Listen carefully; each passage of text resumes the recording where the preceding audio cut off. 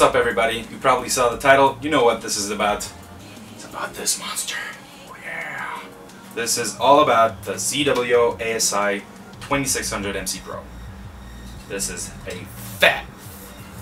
This is a 26 megapixel one-shot color camera. Cooled one as well.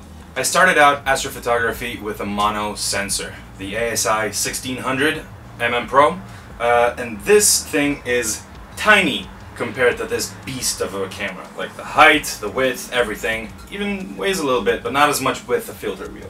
A color camera is just amazing. It's just so fun. You just, one picture color, yay, that's so good.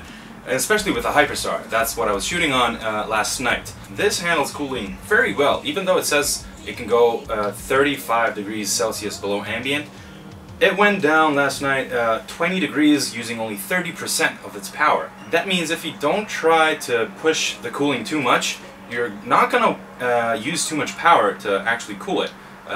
It really can go with 50%, it could go more than 20 degrees below ambient. So if you're shooting in a cold location, you're not going to have any power problems at all. I tested this out before I went out in the field, just to see the dark current, just to see amp glow, how it actually handles everything. Darks look good, though I did find out there's some striking random stripes in the image. This is the first time I'm using one-shot color, so maybe that's a normal dark, I have no idea. But there is basically zero amp glow. I actually, when I processed Orion, I didn't even use any dark spices or flats. It just made the image worse. So I didn't want to even try to make that work. I just did it without them. And it turned out well. It turned out really well. Now at 26 megapixels, the file sizes are quite big. They're 51 megapixels, so be prepared to have enough storage throughout your session.